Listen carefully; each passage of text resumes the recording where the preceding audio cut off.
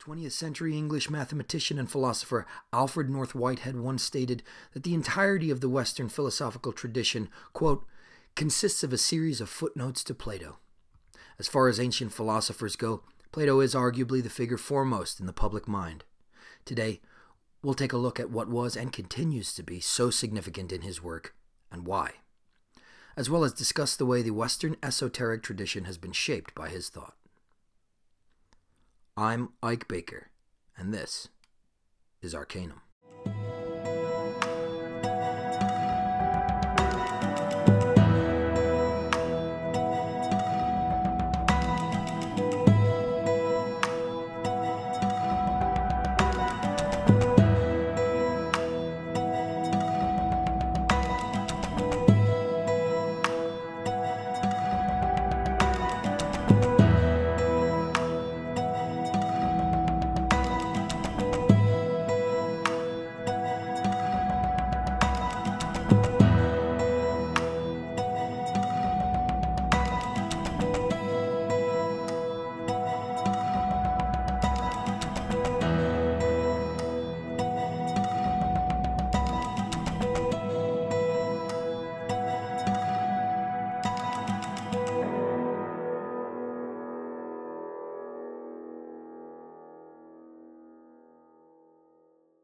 First, let's briefly define our terms, something we'll be doing quite often on this channel. The Western Esoteric Tradition. The Western Esoteric Tradition is a term that will be frequently used on this channel to describe a group of philosophies and practices which share mystical and transcendental motifs as well as specific ritual practices based upon certain foundational spiritual traditions. When we say spiritual, we mean that which specifically focuses upon and engages with planes and states of existence, which both include and transcend the merely physical. These include Hermeticism, Neoplatonism, Pythagoreanism, astrology, Kabbalah, alchemy, Freemasonry, Theosophy, and Rosicrucianism.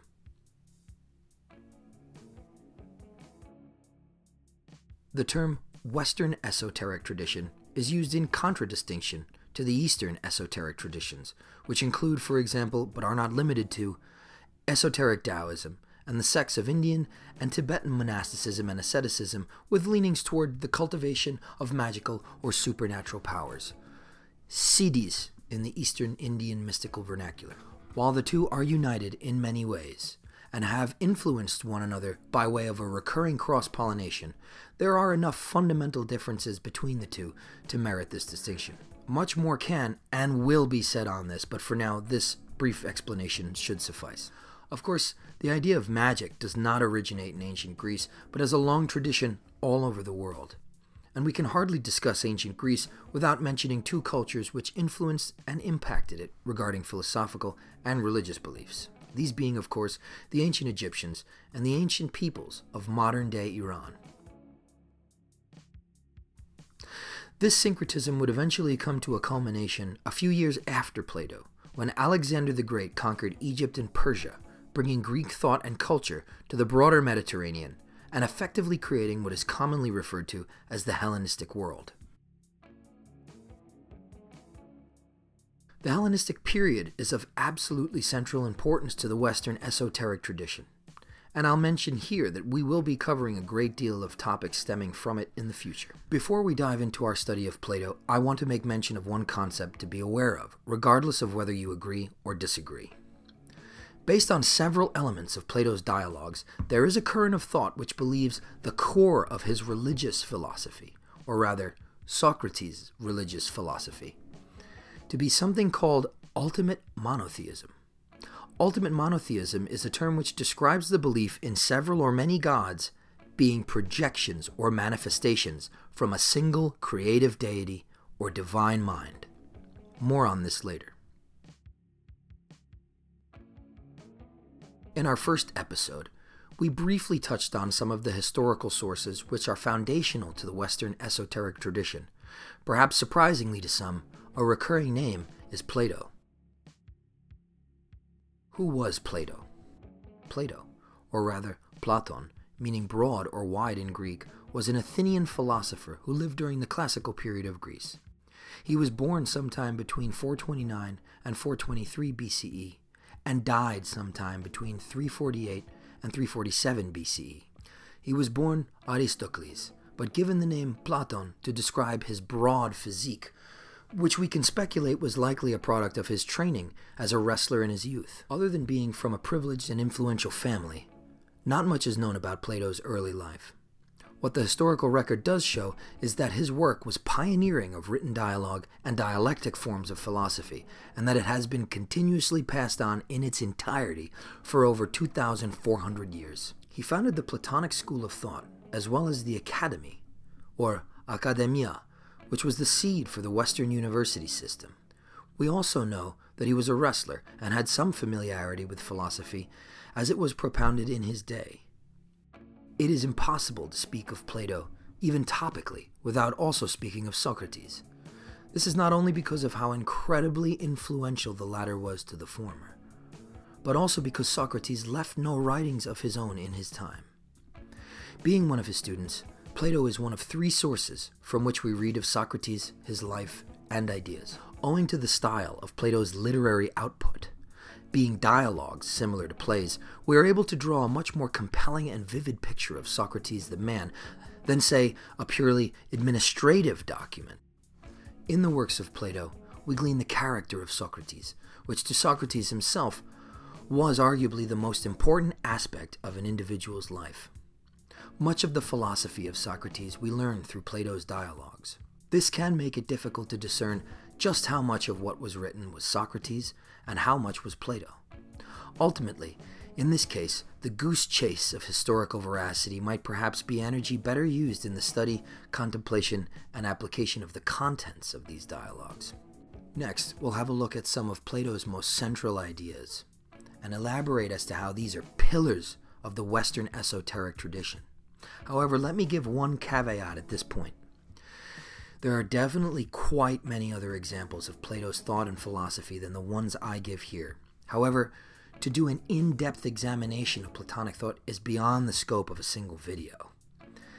This video is merely meant to be an introduction, a starting point to Platonic metaphysics as related to the philosophy and practice of Western magic and occultism. We will absolutely be covering more of this in greater detail in future episodes, but the earnest student is sincerely encouraged to read and study the dialogues of Plato, and not merely rely on the interpretation of others for their understanding. We'll begin with the dialogue of Meno, a conversation between the titular character Meno and Socrates, in which the theme of virtue is explored. However, one of the most significant ideas in Platonic thought is arrived at as a consequence of this discourse, that is, the theory of forms, or Platonic idealism. This comes from the paradox which Socrates and Meno ultimately arrive at. Quote, "A man cannot inquire either about that which he knows or about that which he does not know. For if he knows, he has no need to inquire, and if not, he cannot, for he does not know the very subject about which he is to inquire." End quote. The solution offered by Socrates is that there can be no such thing as learning as is normally understood, but rather a process of remembering that which we already know.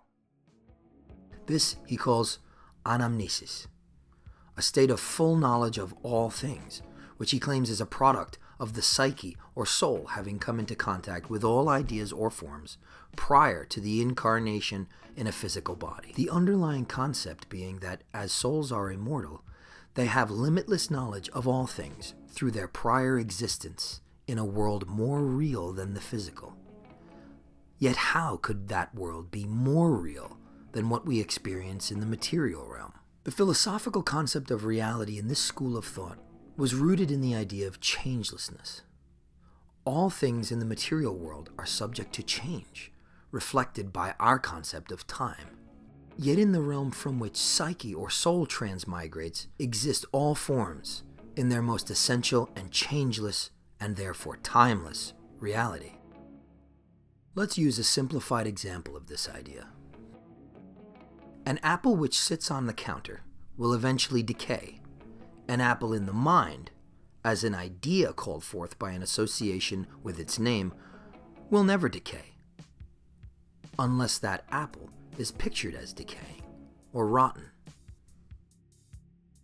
The mind itself distinguishes no difference between the reality of the external or internal form of an apple.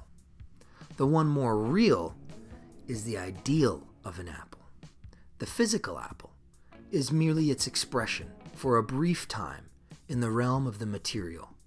All this is to imply that the idea is the reality. It is the blueprint from which physical things are created. Our souls, coming from and going back to this realm, which Socrates and Plato called hyperuranos, or above the heavens, have had contact with all forms here. We see this idea elaborated in the work of Carl Jung, specifically in his idea of the archetypes of human experience. Integral to these ideas is the understanding that time as it is experienced rather than theoretically applied, such as in models of physics, does not exist per se. A human being's possession of sophisticated self-awareness, and memory in particular, allow us to recall events against which to measure change. For example, I was over there. I am now over here. It was daytime, but now it is night. As a unit of measurement, specifically of change, this is an anomaly, since we cannot move forward or backward in or with it. We can only ever exist in an ever-present now. And so where there is no change at all, remembering that literally everything is change, movement, breath, even the flitting of our eyes from one object to another. Where there is no change, there is no time, and vice versa. In other words, eternity. The changeless, ideal forms which exist in potentia in this realm are what inspire the forms which enable physical experience in the material realm. This concept suggested itself to Plato as a solution to the philosophical problem of universals. That is the question of how one thing in general can be many things in particular. Now, many people might be inclined to take this nuanced approach to consciousness as mere minutiae. Yet, by bringing our awareness to it, we're not only asking questions that lead us to the core of our experience and the epistemology of reality, but also of awareness. By contemplating the depth of a particular experienced phenomenon, we bring ourselves into communion with not only the object in question, but also with the subjective experience of a moment. The lived experience of awareness. This is not merely an intellectual exercise. It is an exploration of consciousness, which is, in my estimation, the defining essence of all magic. So let's clarify this problem of universals with an example. Take a tree, for instance. You might have even just pictured one in your mind's eye now, at the sound of the word. For some, it might have been an evergreen, for others, deciduous. For still others, it may have been an apple, or cherry, or maple tree. Perhaps one that we were well acquainted with as a child, or have some special memory attached to. For others, it may have just been a vague and unidentified tree. For those of us that claim to have aphantasia, the inability to see pictures with the eye of the mind or image-making faculty of consciousness, we may be calling to mind some general concept or understanding of what a tree is. All trees are different and differ to varying degrees. No two are exactly the same, yet there is something that defines a tree. Let's call that a certain treeness. There's a scientific component to this definition, and this manifests itself in the experience of a tree, which is also a vital component in the defining of a tree. Perhaps it's a certain verticality of what we might call the trunk, or the triangular shape of its form created by its particular kind of foliage. Sundry other recognizable forms in themselves, such as these, all unite in the physical expression of a tree. Yet this idea of tree exists somewhere in which, being of sound mind, we all have common access to and understanding of on a mental level that transcends any one particular tree. How is this possible? What are the mechanisms behind this universality, composed of particularities, and divided amid particular instances of the universality of treeness? When we take time to actually think on these things, the question is staggering. It calls into question the nature of experience as a whole. Yet, in the concept of the realm of forms or ideas, we do have a clue as to the nature of material manifestation. Patterns upon which nature constantly organizes itself. Patterns of higher existence, so to speak. Images and ideas, as if reflected, though imperfectly, down from the archetypal realm to the formative, where the information is translated and coded as if on a blueprint or the HTML of a web page, informing the processes of nature as to how to organize itself in order to bring forth the urge toward existence of some particular thing. Socrates goes on to comment in the dialogue, quote, "Some things I have said of which I am not altogether confident, but that we shall be better and braver and less helpless if we think that we ought to inquire than we should have been if we indulged in the idle fancy that there was no knowing and no use in seeking to know what we do not know. That is a theme upon which I am ready to fight in word and deed to the utmost of my power." End quote. However, the world of forms or ideas, idoi, as they are termed in the original Greek, is a theme frequently referenced throughout various dialogues of Plato. One such form is the idea of the good, or agatho. Plato likens the capital G good to the sun. He posits that the sun is responsible for the facility of sight, not merely the possession of physical organs of sight, the eyes. For without the sun's light, we still cannot see in darkness. This analogy is meant to convey something about the nature of the good. As the sun is the giver of light and sight to the terrestrial realm, so is the good that which not only facilitates the knowledge of a thing, but is the knowledge itself in the intelligible, mental, or ideal realm. Therefore, the good may be considered tantamount to the truth. We glimpse a potent analogy for the relationship of material existence and the good in the allegory of the cave, from what some consider Plato's pièce de résistance, the Republic.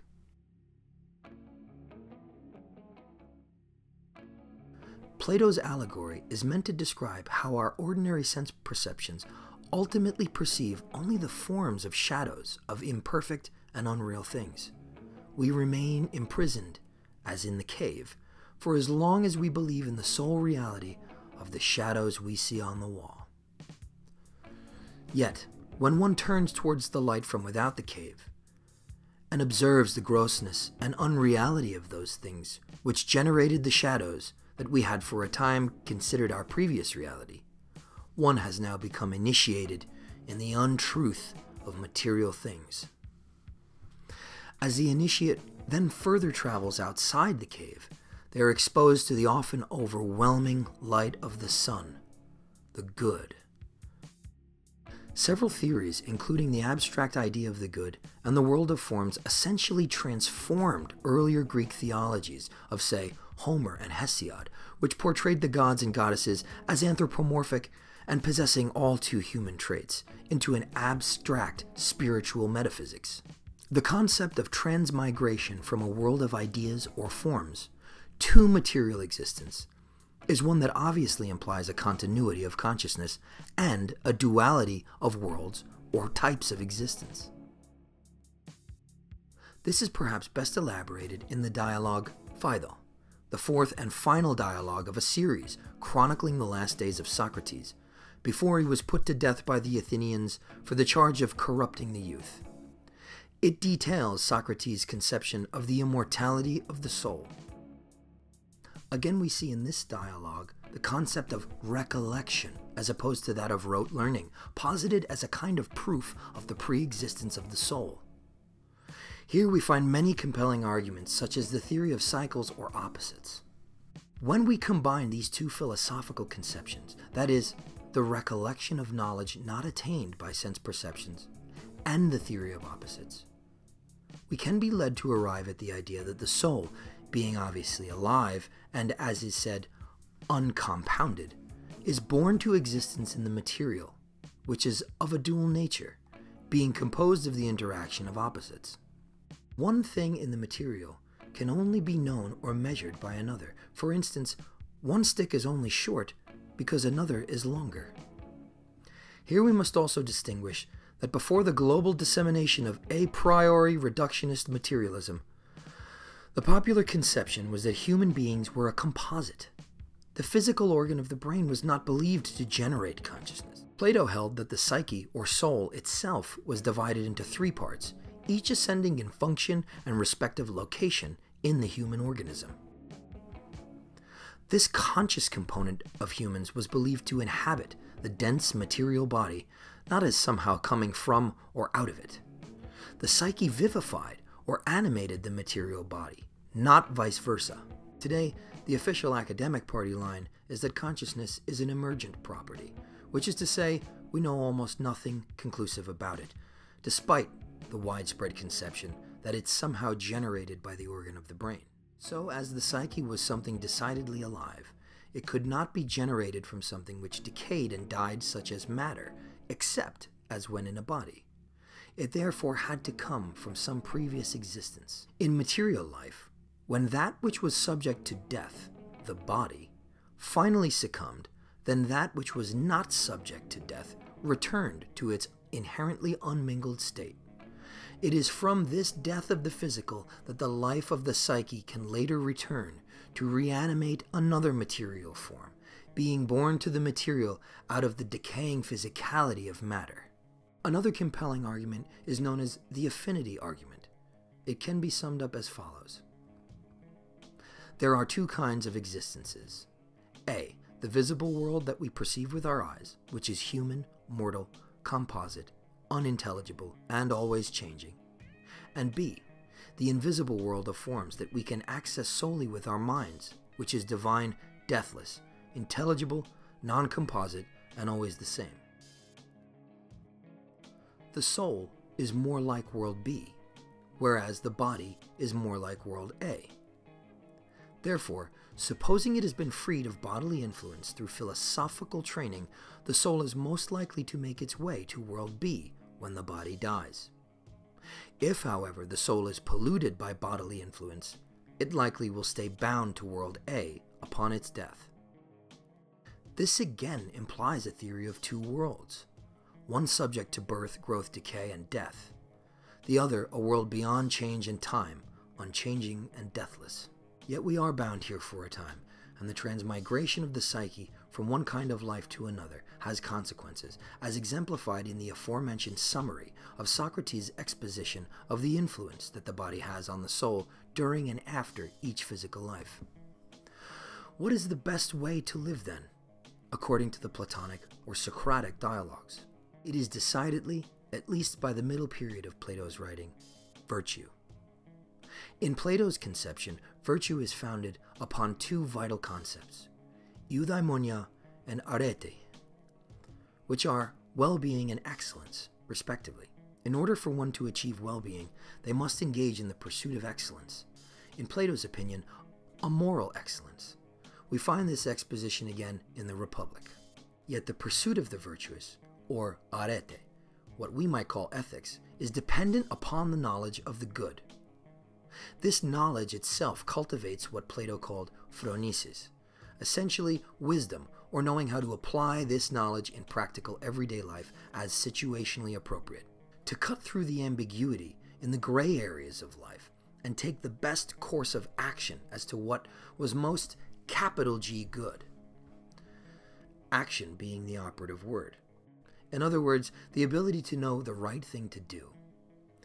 The attainment of phronesis, or practical wisdom, would eventually culminate in the pursuit of arete.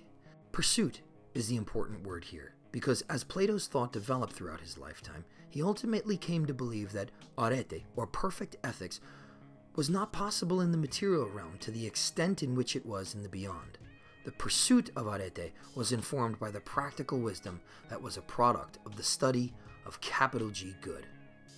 It manifested in qualities such as temperance, justice, and courage, all sharing in some non-specific quality related to the expression of the, let's say, archetypal good.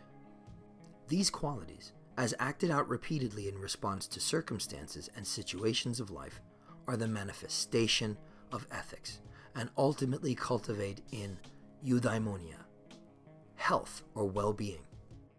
This was considered the fulfillment of the highest purpose of a human life. We see this echoed again in the Phædo, where Socrates, upon unjustly being sentenced to death or exile, chooses death by ingesting poison. His constant consolation to both himself and his grieving students and friends who were with him on his deathbed was the ideal of the philosophic life, which is essentially preparing oneself for death, perhaps with dignity. Socrates truly never makes an apology to the citizens of Athens. He stands by his principles and his deeds because he believes them to be right. He believes this because he has not followed his own whims and caprice. He has abnegated his animal self and sought the higher existence of the mind in philosophy. The ultimate message being that even in death, virtue is a reward in itself, and that the highest aim of a philosopher should be to free the psyche or soul from the desires and reckless wants of the physical body, thereby preparing the soul for its journey through the liminal space of the death of the body. It is in this manner that Socrates refers to the earthbound soul after death in the Phædo. In freeing themselves from the animal nature, which continually tries to stunt and weaken the moral inclinations of the psyche, towards the good, a person may align themselves with the archetypal good and become like to it. Here we see an echo of the microcosm and macrocosm of Neoplatonic and Hermetic philosophy. In the postmodern age, we have witnessed the ascendancy of moral relativism. This is the belief that moral judgments are true or false only relative to some particular standpoint, for example, a person's culture of a particular time or place. However, the capital G good, in Plato's conception, transcends all such boundaries, because it is archetypal. It is a philosophic idea, pre-existing its physical expressions, like other ideas, according to Plato. We might even do well to reconceptualize this Socratic or universal type of morality as the study of cause and effect, and how that universal cycle of input and feedback manifests itself in human thought and behavior in the form of consequences. In this view, we perhaps glean what Plato truly meant by insisting that a virtuous life leads to happiness. Virtue is happiness. The paths are one and the same. As he essentially tells us through Socrates, virtue is its own reward. Therefore, we can safely conclude that acting in opposition to the virtuous, the good, can therefore only result as a species of punishment or unhappiness unto itself. Arriving at this juncture, we might stop to call to mind the Hermetic axiom, as above, so below. As there is a psyche in each individual, which according to Plato is simple, uncompounded reasoning and continues on after death, then so must the greater cosmos be vivified. Plato called this the psyche kosmou, the soul of the world. Later philosophers would propound this as the anima mundi.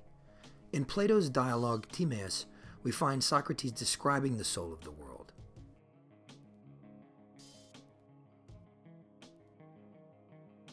Thus then, in accordance with the likely account, we must declare that this cosmos has verily come into existence as a living creature, endowed with soul and reason. A living creature, one and visible, containing within itself all the living creatures which are by nature akin to itself. Plato's Timaeus describes this living cosmos as being built by the demiurge, constructed as to be self-identical and intelligible to reason, according to a rational pattern expressed in mathematical principles, and Pythagorean ratios describing the structure of the cosmos, and particularly the motions of the 7 classical planets. This conception would highly influence the Hellenistic Judaism of the first few centuries CE. This was, again, a product of the conquests of Alexander the Great, a student himself of Aristotle, who was a student of Plato. It would also, by way of Hellenistic Judaism, influence the Gnostic schools of thought of early Christianity. The Greek word translated as rational is logistikon. It can be translated a few ways, and given the context, Rational is a very good choice. However, I personally see something relating to the exactness and reliability of a physical law in this original term. We do in fact see that the universe is composed of laws which are certain and reliable, immutable even. The universe is orderly enough to continue and maintain its own existence, despite all of the apparent chaos within it. Yet it contains a portion of this kind of cosmic consciousness within its workings, both large and small. We find this in the respective orbits of the planetary spheres, and in the attraction and repulsion of atomic particles. Everything in the physical world possesses a species of consciousness that allows for regularity. Again, we see clearly delineated the idea of the microcosm and macrocosm, which we first examined while reviewing theoretical models of how magic works in episode 1.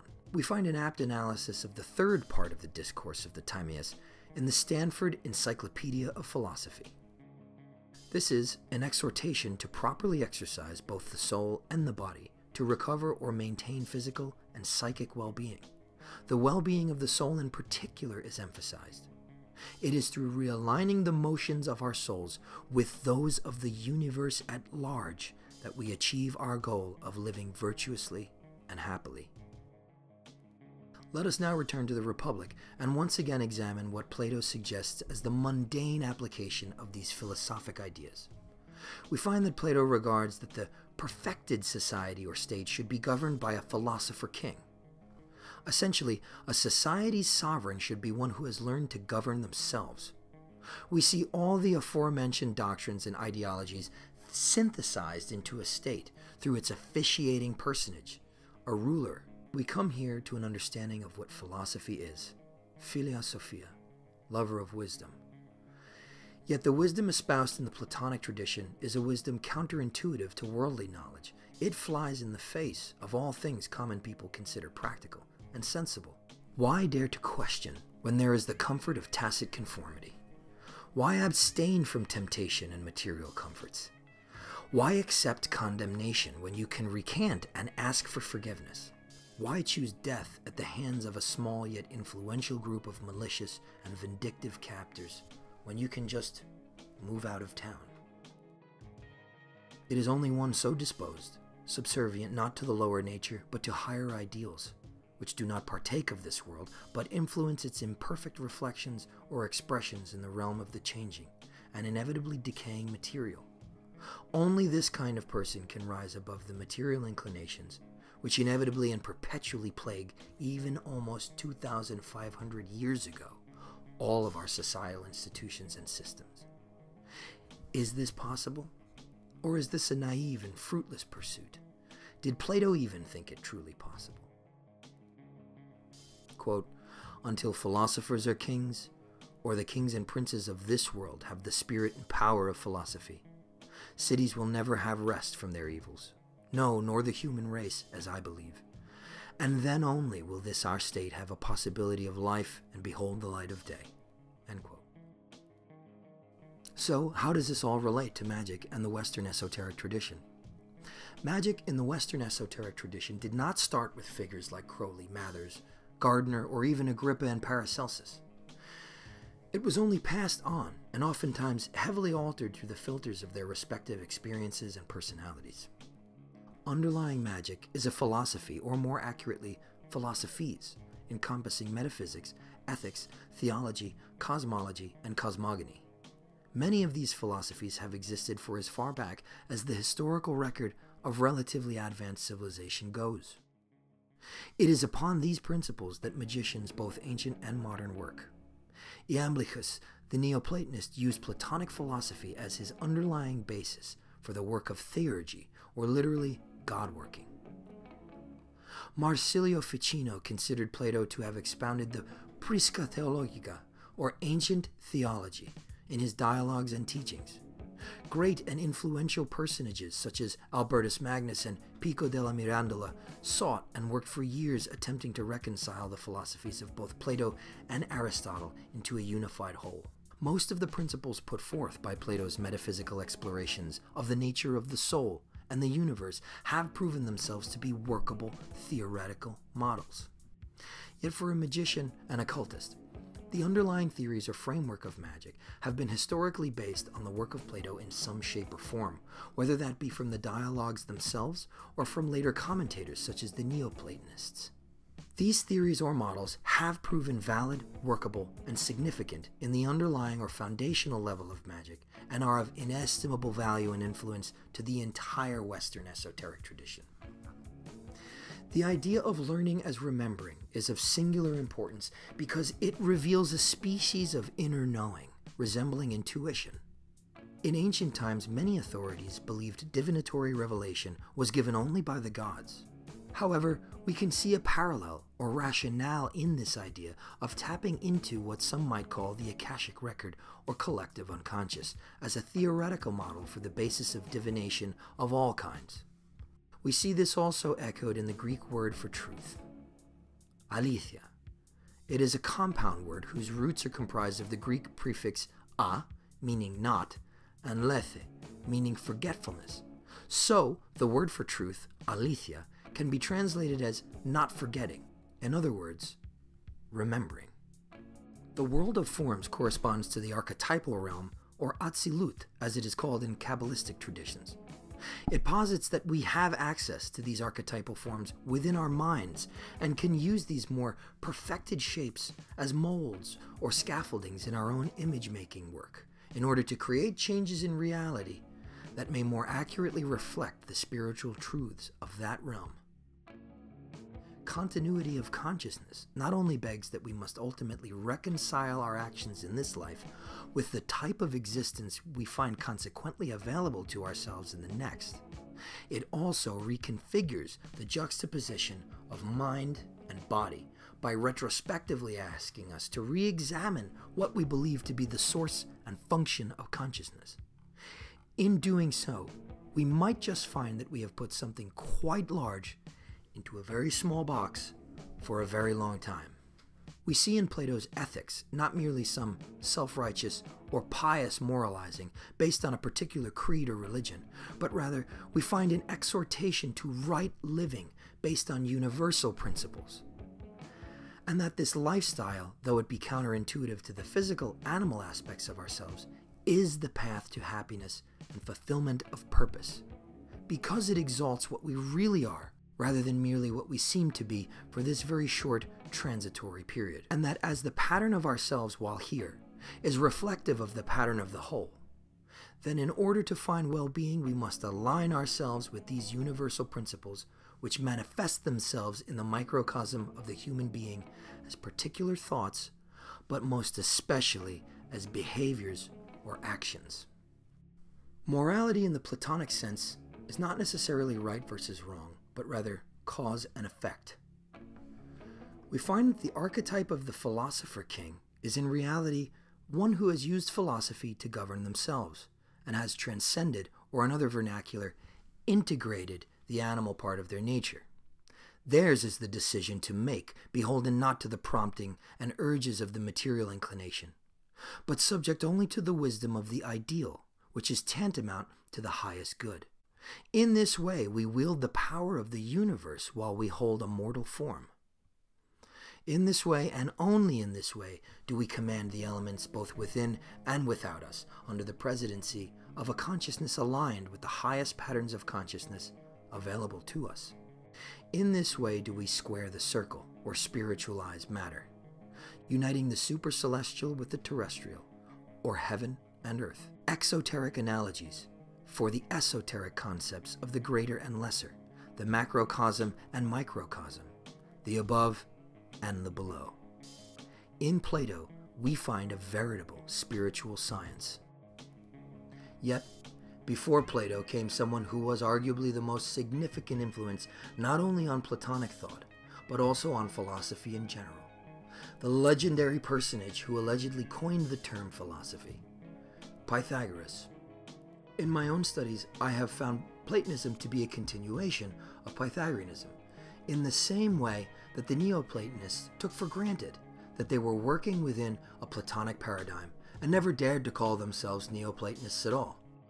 We will cover more on Pythagoras and Pythagorean philosophy in future episodes. What are some of your favorite Platonic dialogues related to magic? Which would you have included? Are you a Platonic idealist or an Aristotelian nominalist? Leave your thoughts in the comments section below. If you've enjoyed this video, like and subscribe to my channel, and remember to turn on all notifications. Please consider contributing to the Arcanvm Patreon for exclusive bonus videos, interviews, and tutorials, and to help me continue to produce more free content like this. Join me again in the next video, where we'll be diving deeper into the historical, theoretical, and practical sides of this and many other related topics. Thanks for watching. In Luke's.